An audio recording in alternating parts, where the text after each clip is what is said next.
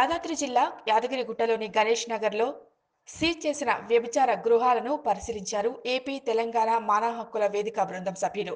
6 నెలలుగా గృహాలను సీజ్ చేయడంతో పక్కనే గుడిసెలు వేసుకుని జీవనం సాగిస్తున్న వ్యభిచార ఆరోపణలు ఎదుర్కొంటున్న వారి స్థితిగతులను స్వయంగా అడిగి తెలుసుకున్నారు.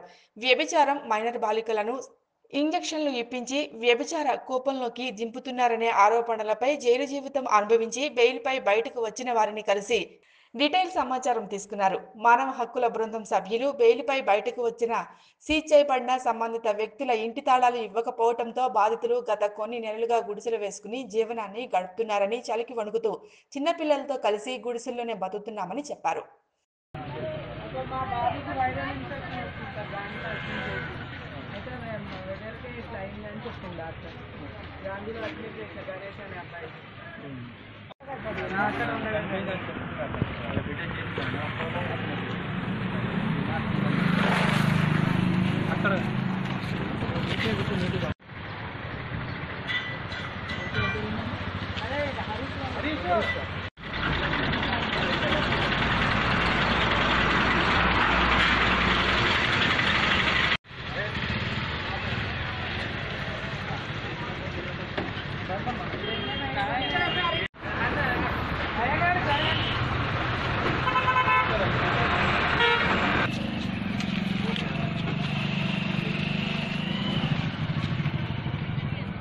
Di ba